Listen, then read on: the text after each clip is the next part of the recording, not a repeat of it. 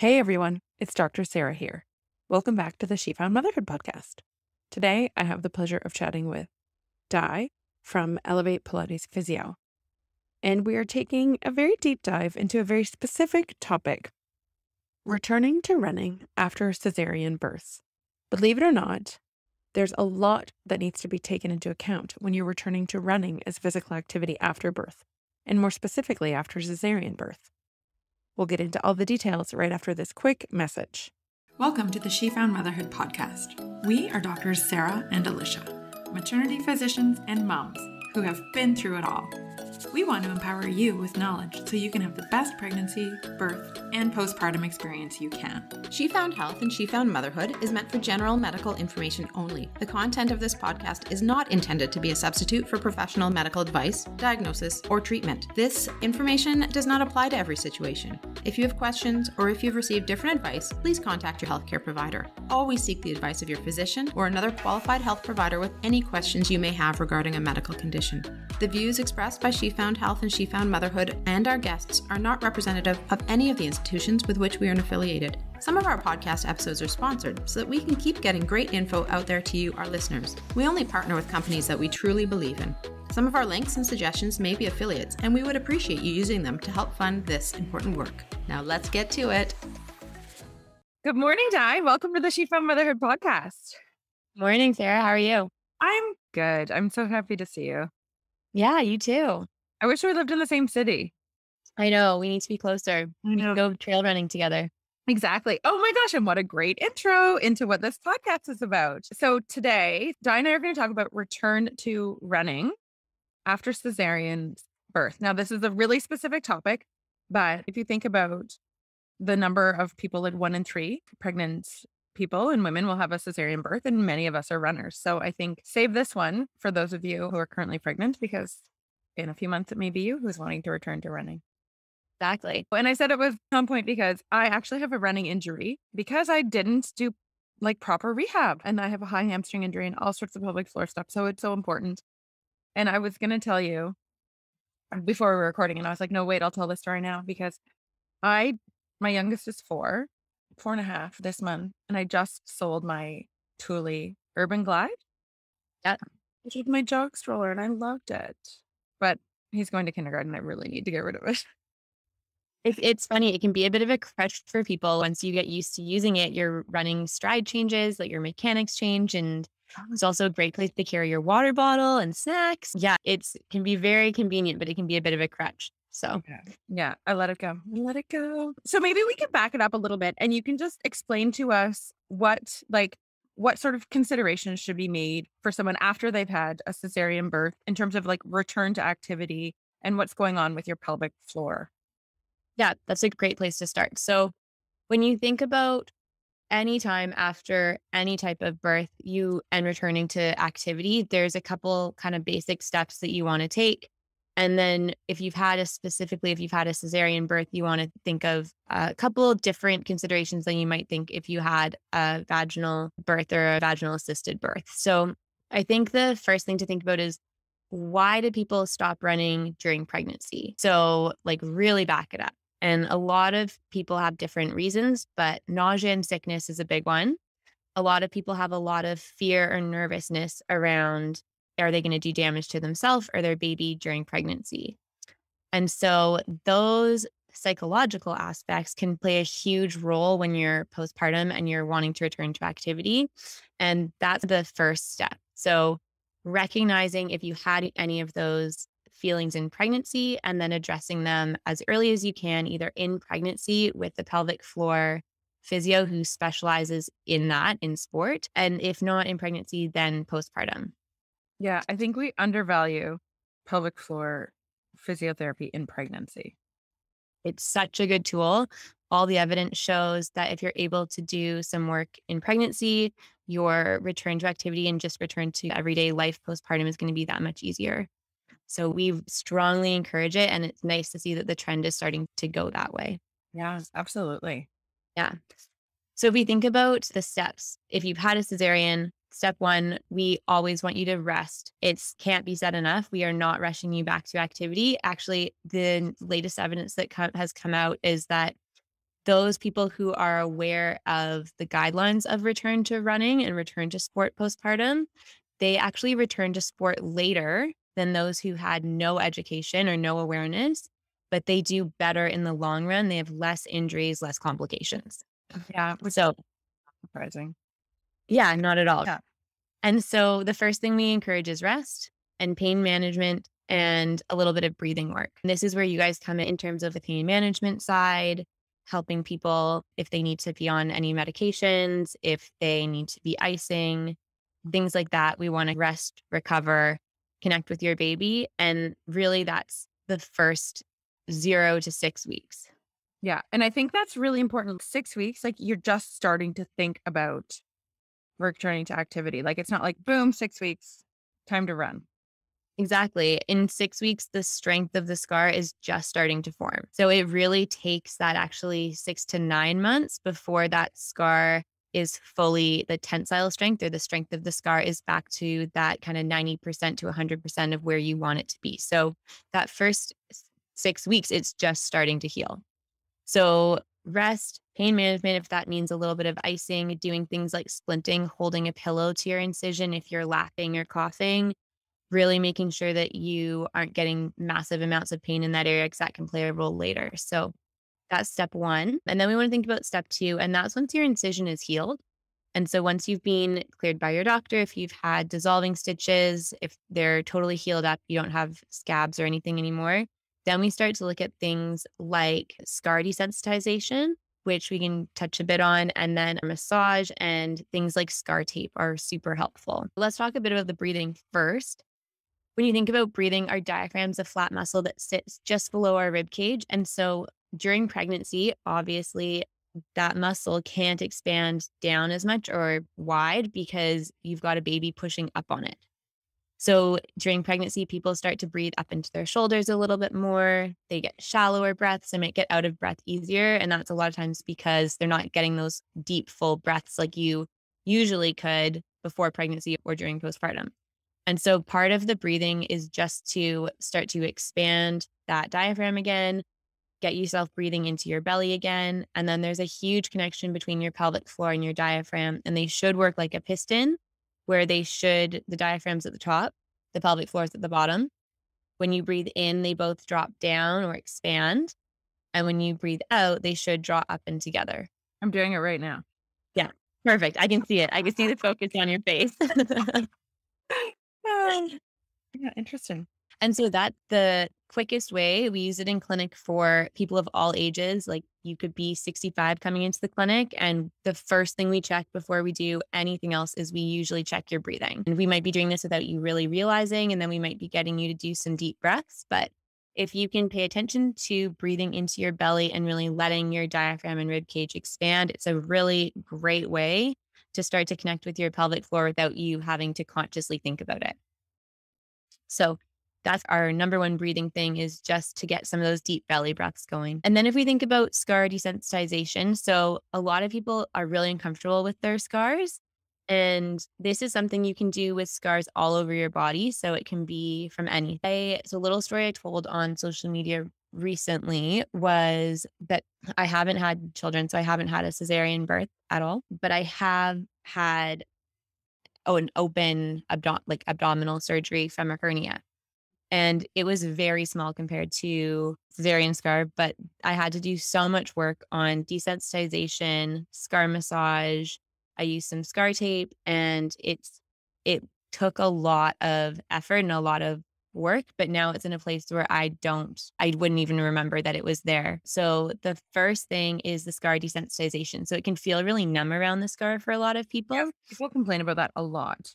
Yeah. And that's because the nerves get injured or damaged during the incision, which is very normal. So it's nothing to be worried about. It's so funny when we think about the term injury in birth, people get all concerned, but people come into my clinic with a sprained ankle and we call that an injury. And so doesn't need to be a massive thing.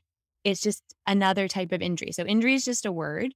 Yeah. But it is an injury, and nerves are the slowest thing to regenerate and heal. They're so slow. It's like a millimeter a day or something. A millimeter a day. Yeah. Yeah. So if we can do something to encourage them to regenerate a little bit faster, we would love to do that. So usually start people with taking things like a feather, a washcloth.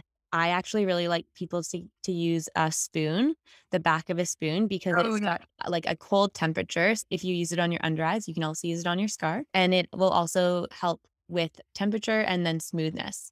So you just rub all of those items along the area about an inch above and below the scar. And you're just trying to do it while you do some of your breathing at the same time and just introducing the scar to different feelings. So this is perfect if you're someone who's maybe you're not wearing jeans yet postpartum for so many reasons, but because your scar bothers you or you're not wearing leggings that rub your scar, this is something I would really focus.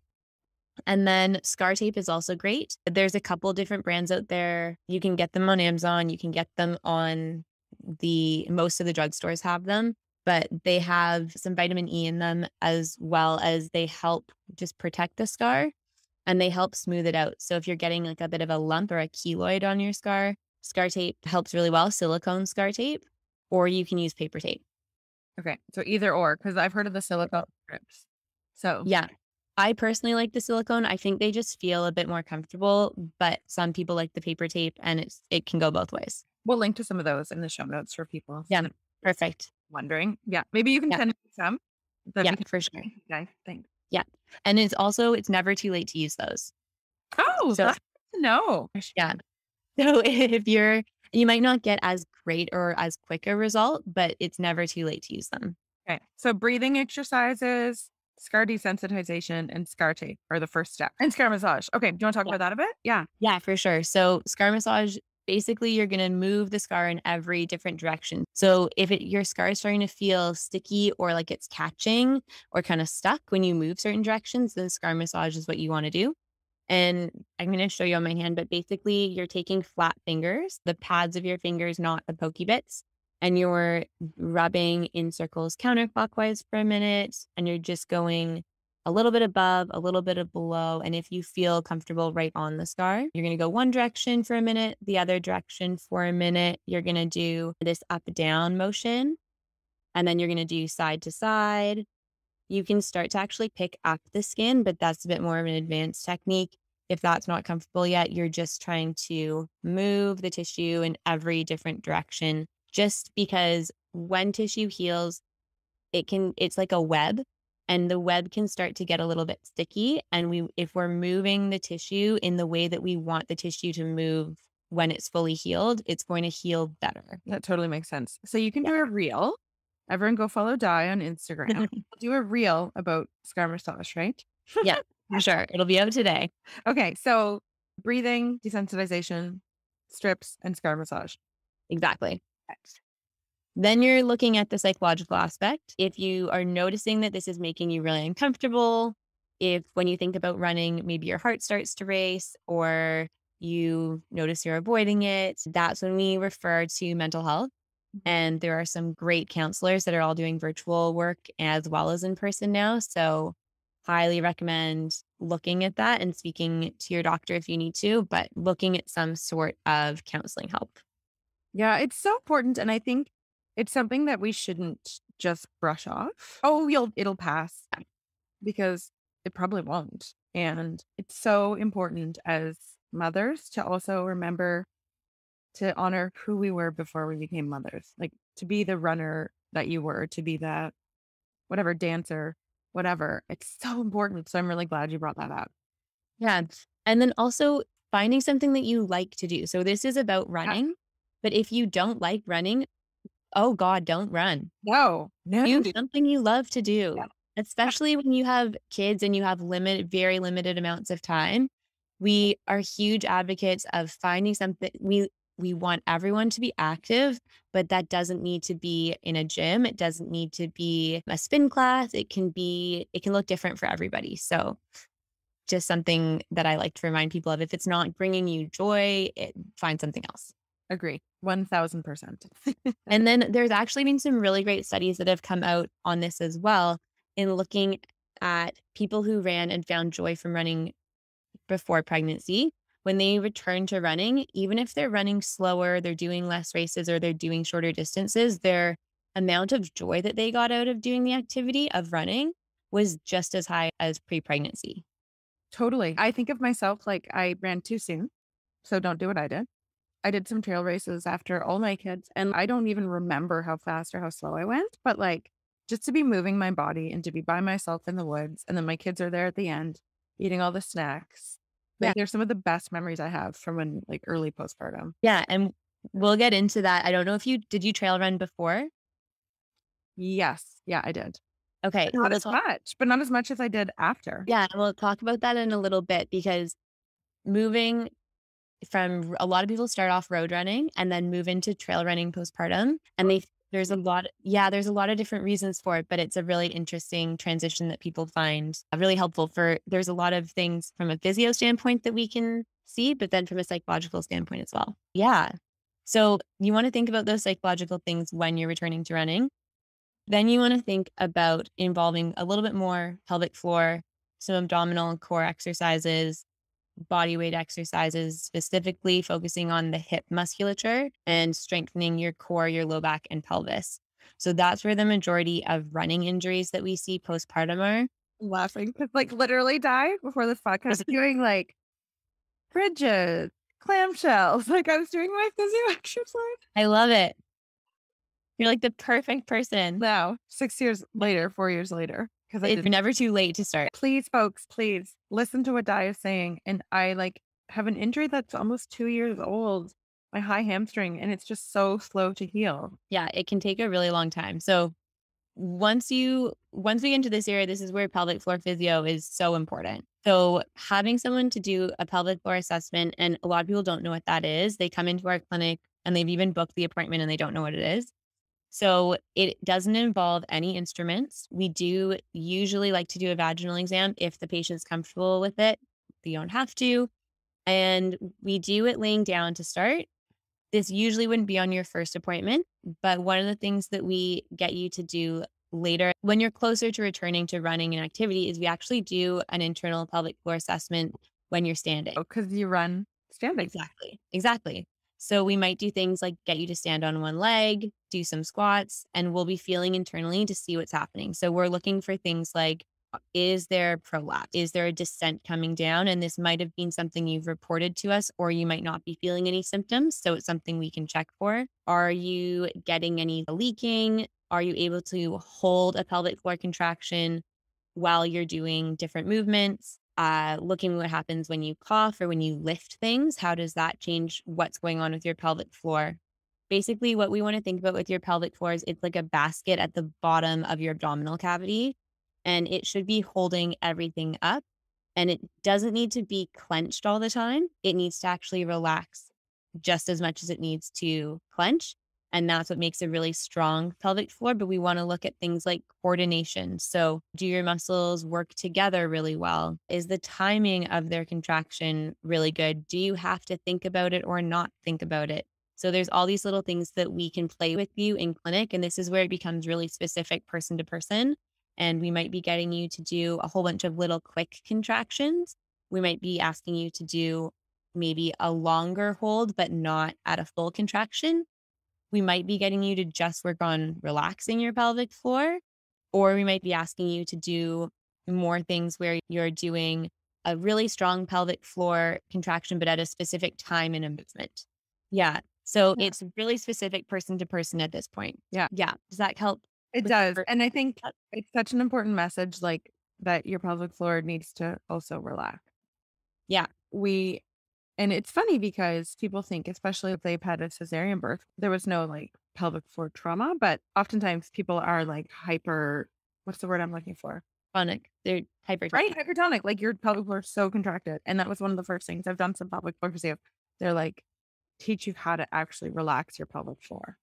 Yeah. And it's so interesting with runners because when we see runners clinically, a lot of times their dysfunction pre-pregnancy is because their pelvic floor is holding on for dear life. It's really tight. And that's because it's withstanding a lot of pressure coming down all the time. And so it's learned to do that. But we actually want to teach it how to relax and then contract. And it's going to be stronger for it. Yeah. So I get people to do this. Imagine holding your fist in a really tight fist. So if you were squeezing as tight as you can, okay, hold it for a few seconds. And then imagine someone really quickly throws an egg at your head and you had to catch it. Your hand kind of cramps and you can't Yeah. respond as quickly. Whereas if your hand is in this ready position or kind of a soft, relaxed position, if someone were to throw something at you, you could catch it. Mm-hmm. And that's your pelvic floor. If it's holding on tight all day and then we load it, like we cough or we sneeze or we laugh or we run, it's not going to be able to respond appropriately. That makes so much sense. It's a very good visual. Thank you. I find that when getting an egg thrown into your head, you're like, you want to respond quickly. Yeah. Yeah, exactly. Is this pain I'm feeling in my pelvis normal? Should I do genetic testing for chromosomal differences in my baby? Is it safe to go to the dentist while I'm pregnant? Doctors and maternity specialists Sarah and Alicia are here to empower you with even more knowledge so you can have the best pregnancy, birth, and postpartum experience you can. Presenting the Pregnancy to Parenthood podcast, a new series of informative episodes geared week by week toward whatever trimester of pregnancy you're in. Tune in weekly, following along relevant topics as you move through pregnancy, or just binge listen and come back to the episodes you found most helpful. Access the full series for a full 2 years and listen to it on your own time. To learn more, go to www.shefoundhealth.ca or click the link below.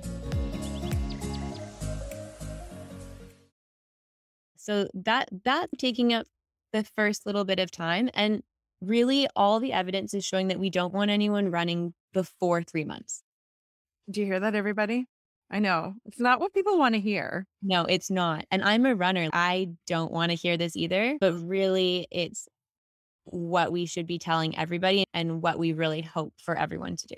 And that doesn't mean you can't be active. You can walk, you can do other activities, but running specifically. Yeah. And I think it's really important when we're talking about the pelvic floor and we're talking about cesarean births, is that people forget that just because you didn't have a vaginal birth doesn't mean that your pelvic floor isn't affected. So you may have gone through pushing before your cesarean, right?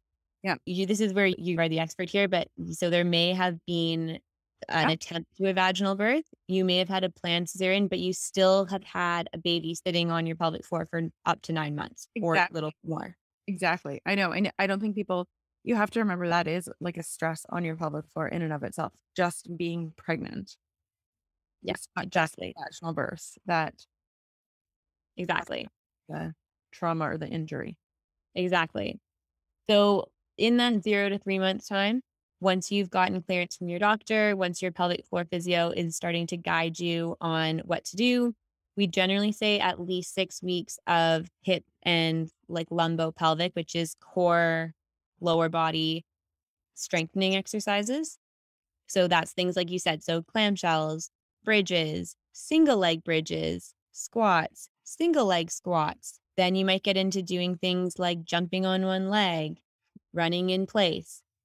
And then to give people clearance, we actually have some guidelines on what we look for to give people clearance at that 3-month mark. So say you haven't seen anybody and you've been doing things on your own. You come into the clinic, it's about 3 months. They're like, hey, I want to start returning to running. What can I do? And then we've got a list of things we want to look for.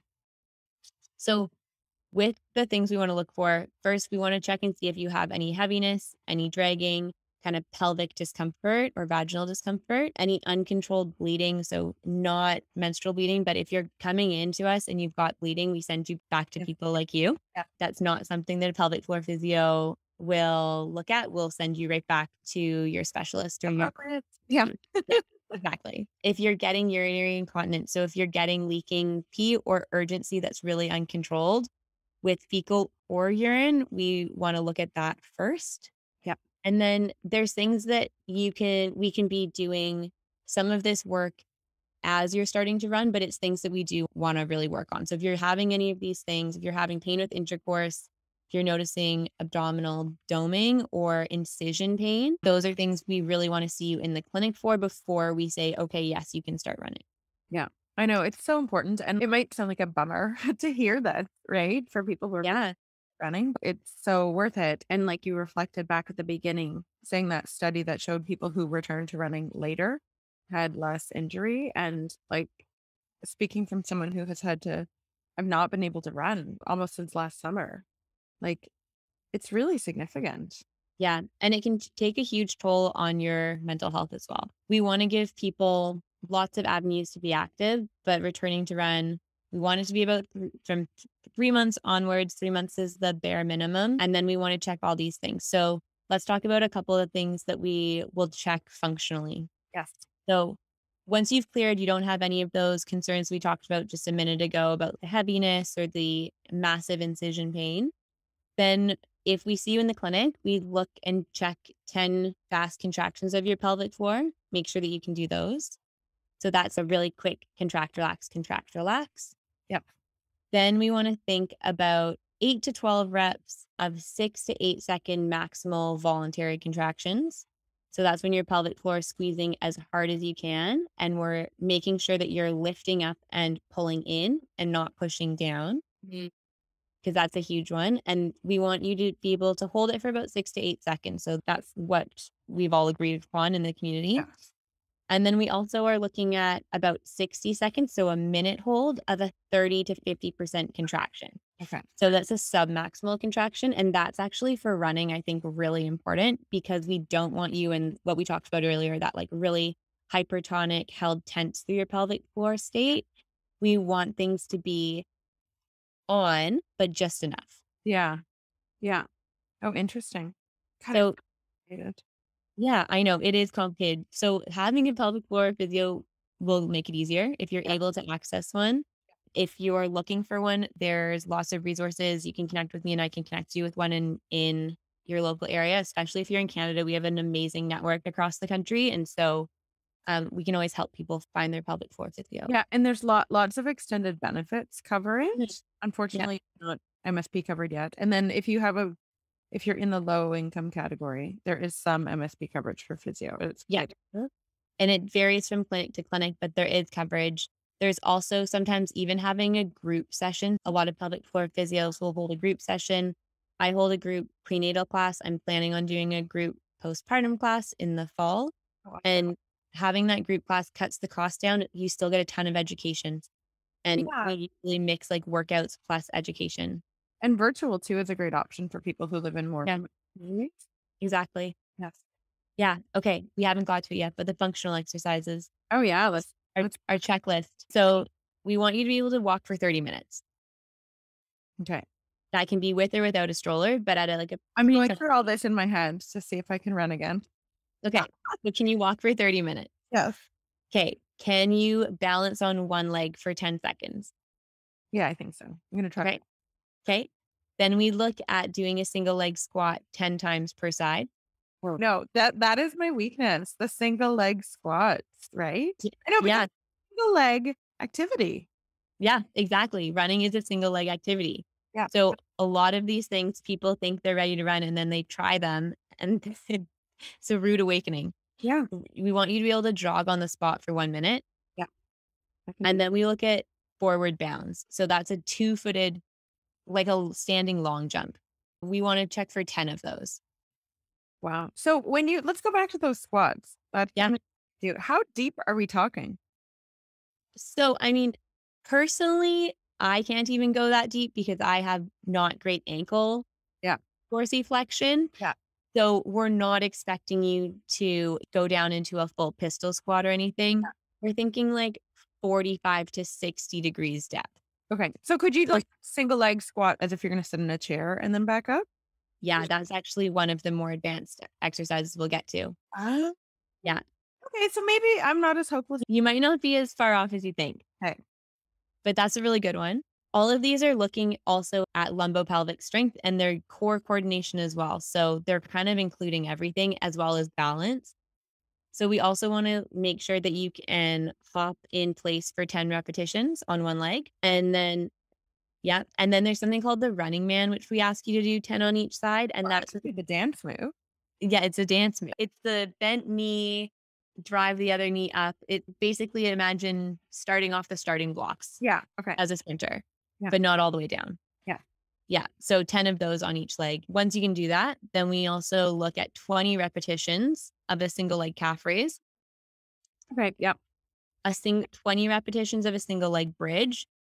which is a lot harder than you think. That is so hard. I can do Yeah. I'm working on those because I could barely do them when I started. It's my right side this week. Everyone's getting an intimate look at my pelvic floor and postpartum issues. I can do like maybe 8 Yeah. on my bad side. It's crazy. Yeah. And so that one's always a tricky one. 20? 20. 20. Okay. Yeah. Got some work to do, Sarah.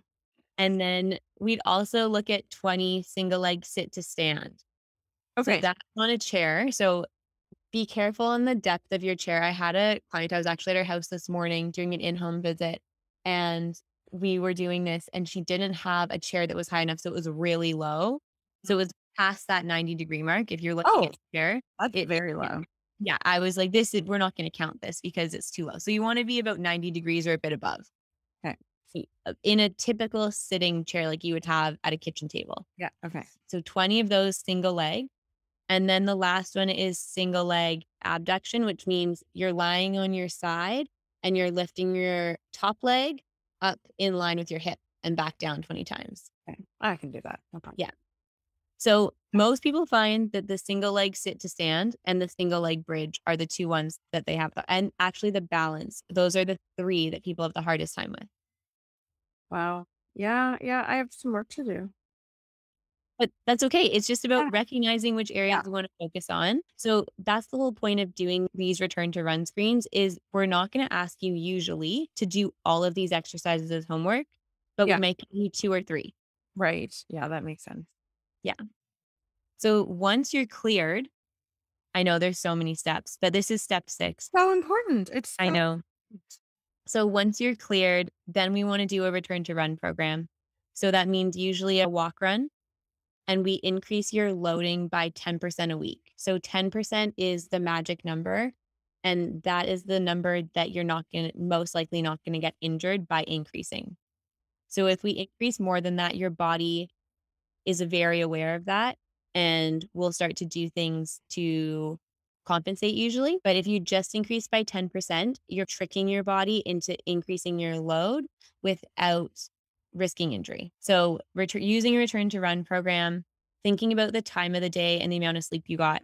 So if you have on your schedule that you want to run on Wednesday and your baby was up all night Tuesday and you haven't slept, your risk of injury goes up greatly because you're exhausted. Yeah. So maybe you push it to the next day. So thinking about flexibility. Yeah. Yeah. Which is so giving yourself some grace. Yes. Yes, exactly. And then we also want you to use a return to run program because if you're someone who is very motivated and we just let you go, a lot of times you'll do too much too soon, we find. And then you can work with your run coach or your physio to think about distance or time. So personally, I like to, when I do a return to run program, I've had some injuries where I've had to do that. And I know how hard they are because I know how hard it is to stop yourself after you might be only out there for 6 minutes total. And it's so hard to come back in, but you'll see the results. It just takes a little bit of time. But I personally like to monitor time. Some people like to do distance. So some people like, what do you like? Time just because distance, like it's so variable depending on like the pace that you run at. And so I think time is a bit more of an easy, like definite marker. Yeah, me too. So some people like distance, some people like time. We can use both. We can be flexible just like we're asking you to be flexible. Yeah. We would like people to use hills if they have them. So if you're in North Vancouver, where I live, this is perfect. If you're in somewhere like Richmond, BC, where it's completely flat, this is going to be harder. But hills are really great. We just have to use them properly. When I had my hernia repair, I went for a run also probably too soon because I didn't know any better. And I found that going uphill was great. I found that going flat was okay. And I found going downhill was so hard because you use your core so much more going downhill. Yeah. And so you want to think about when you return to running, starting on an uphill with your run and then walking back down. So run a minute up the hill, walk a minute down the hill. If you don't have a hill, you can do flat and just do run, walk timing that way. But using hills to run up, you're going to get stronger because you're going to get your muscles stronger faster. because you're doing a little bit of strength work going up the hill. And then the tip of your pelvis is a little bit backwards going up the hill. So if you're getting any urinary incontinence, you're going to give yourself more support because the back muscles of your pelvic floor, the posterior part, there's more muscle bulk there. Oh, And your bladder's getting shifted backwards. yeah. So it's not pushing forwards yet. Um, And then the last thing is because you're going up the hill, gravity is not pulling you down. And so if you have pain along your incision or your abdominals are a little bit weaker, you're not having gravity push your insides out towards those muscles. Everything's getting pulled back in a little bit. yeah, that makes so much sense. Yeah. So running uphill, as much as I hate running uphill, it's really the best way to start. Yeah, it's hard. Yeah. Really? But think about it. Then you're going to feel so fast and strong when you get onto flat ground. Yeah, totally. So that's where we'd get people to start. You can think about maybe using trails. So the trails are a really great way to work on a little bit of balance, work on you usually go a little bit slower in the trails just because you have to focus on things like your footwork and not falling over roots and stuff. There's variable. So there's like uphill, downhill, lots of different spaces. And then because you're in a trail and you're using different muscles going side to side, up and down, you're working on lots of different little stabilizing muscles in your hip and pelvis. Whereas road running, you use the same muscles more or less, and it can be a bit more repetitive and it can cause a little bit more strain on things like your IT band or your hamstrings. Yeah. Oh man. Where were you like 4 years ago, Di? So many things to think about. Oh my gosh. I think it's really important to lay it out for people and you're more likely to have success in the long run. Exactly. Right? So what would you say like the average return to running is for people that you typically work with? 3 to 6 months. And that's not bad. Pregnancy is 9 months, 10 months. So to get back to running in about a third, 2/3 of that time is pretty decent. Yeah. And I think just the thing to remember is if you're not feeling ready at that point, then there's also no rush. Exactly. Yeah.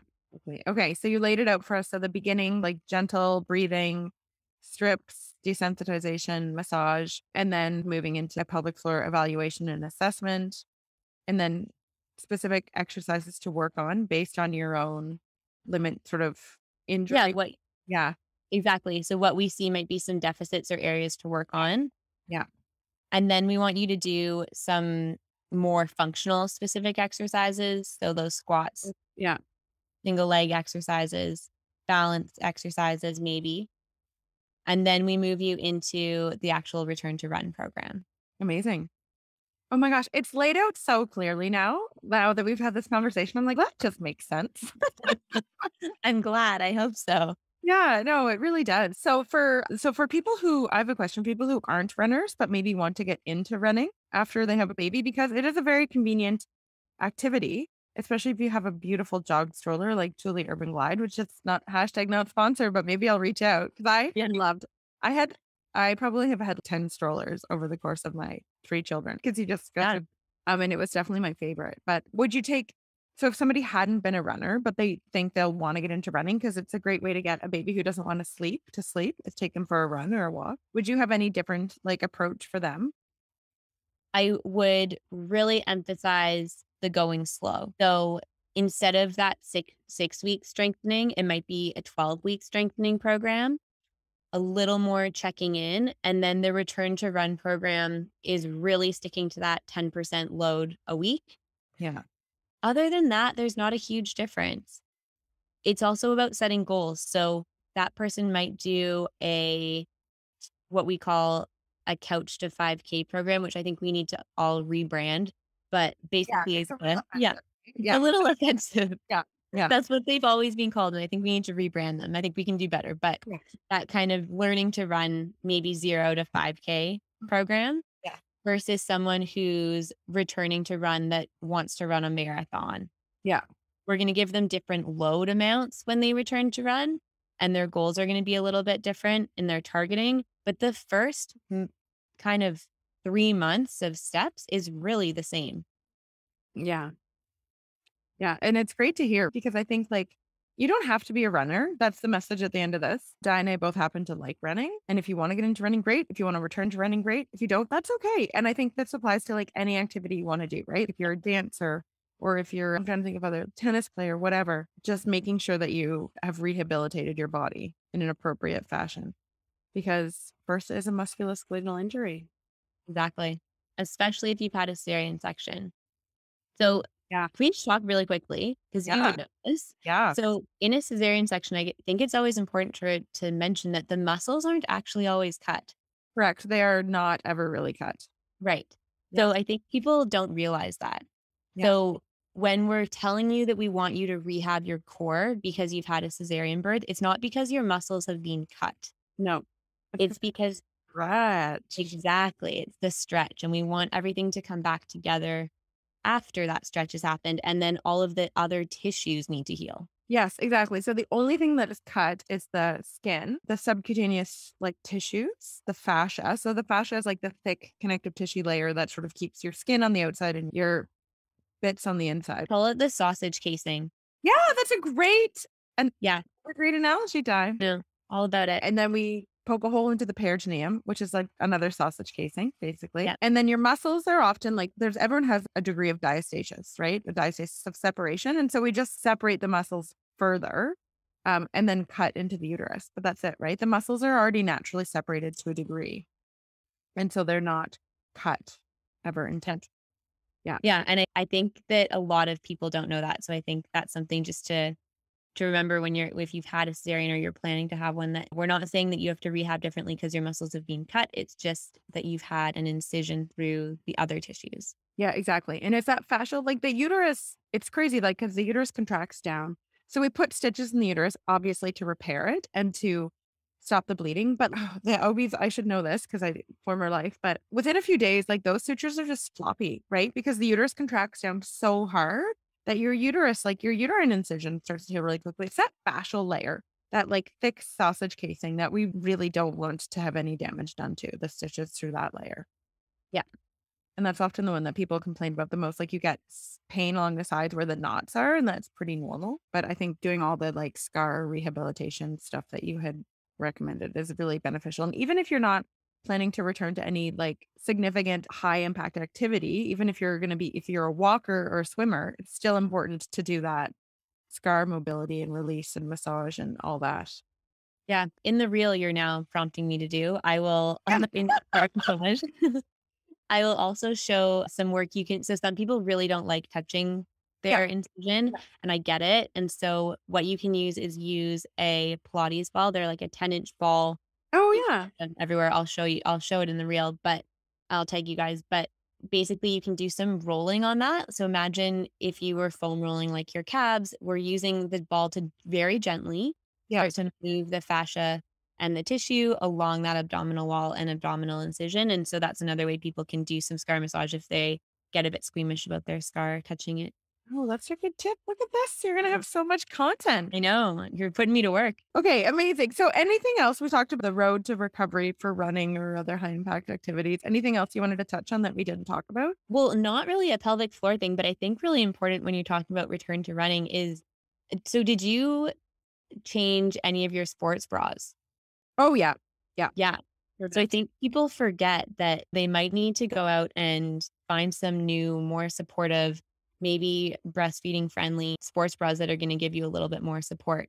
And the last thing you want to do is go out on your run and feel like you're held in. So yeah, I would run with I've been through many different sports bras. Have you heard of the Tata Tamer from? Yes, the Lululemon one. I would run with 2 Tata Tamers on. And then I found a brand, like a breastfeeding friendly, that had Velcro. So you could just like Velcro that's perfect. With a strap attached to the bra. So if I can find that, the brand name I'll post in the show notes. I got it at one of our local running stores here, Front Runners. Oh, they're great. Yeah. And now I have one of the Knix bras. I don't know. Anyways, but yeah, it's a really good point. Your breasts change significantly and you're going to want to feel supported, especially if you're breastfeeding, right? Yeah. So I think just the equipment, make sure you've got the right equipment. If your feet have changed sizes, like you might need to be going and getting fitted for some new running shoes. Yeah. If you're getting foot pain, please see a physio as well. Plantar fasciitis, which is pain along the arch of the foot, especially after standing up after you've been sitting for a long time or getting out of bed. That can be made worse if you start running. So address that before you start running. You might need to get some orthotics temporarily. So those are things to think about before you start running. And then really quickly, last thing is touching on stroller running. Yeah. So if you are going to run with a stroller, start with a two-hand technique. So both fingertips on the stroller. Then you can start to play around with a one-hand technique, a push technique. There's lots of different things you can try, but start with a two-handed method. It just puts your body in the most symmetry, which is what we want to start with. And it gives you a little bit more support. And then make sure that you aren't running. When did you start running with your kids in the stroller? 4 months, maybe?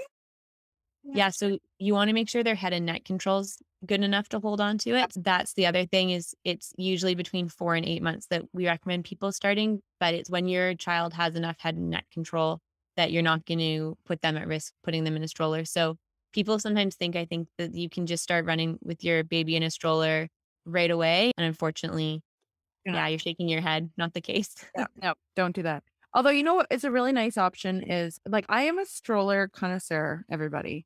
You name it, I've probably had it because I have a bunch of strollers at my parents' place too, that like people over there, like on the mainland gave me. Yeah. But the Chariot, which I think now is Thule, Chariot Yeah. brand, they have an infant sling for The insert, right? Yeah. And Yeah. those are great. And those are a lot of options. And again, Di said you have to wait for head and neck control, but they're just things that you can get your baby into. So maybe you have a stroller that you want to use for running. So you don't have to buy 2 strollers, but you can put an insert in while they're a little infant. Anyways, folks, come at me with all your stroller questions. I've had them all.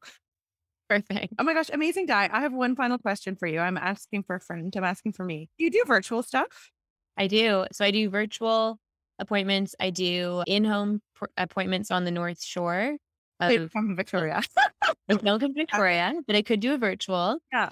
And then we've got a great network. So if you're somewhere else and you really want someone in person, we've got really great physios throughout the country of Canada. And we've got a good network in the States as well, but especially Canada, we've got people everywhere. Okay, awesome. So people will tag your Instagram and put your website in the show notes so people will know how to get a hold of you. And I'm just so grateful for this conversation. I learned so much doing these podcasts. Thanks so much for having me. That was really fun. It was super fun. Okay, have a good day. Thanks, you too. Thanks for listening. Make sure to check out our website at www.shefoundhealth.ca and to sign up for our community for weekly bump blasts. Make sure to check us out on Instagram or Facebook at she.found.motherhood and head on over to your favorite podcast app and leave a review and a 5-star rating. If you enjoyed this podcast, take a pic of yourself listening to it and share it on social. Make sure to tag us on it so we know to keep making them.